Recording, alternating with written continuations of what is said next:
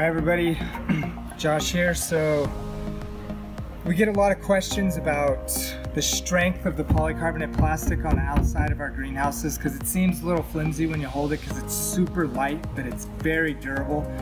It's kind of hard to tell people how durable it is, so today we thought we'd give a little bit of a fun demonstration, show the durability and the strength of our greenhouses. Our greenhouses specifically have a lot of extra engineering, and we screw it off every 6 inches to help with the shear value, which is why our greenhouses are able to hold up to 130 miles an hour.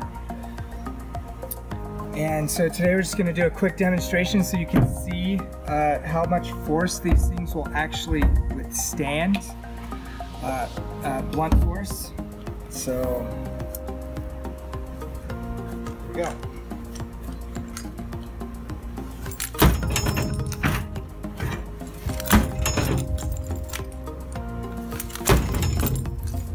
Show you how well it's going to put it to the test.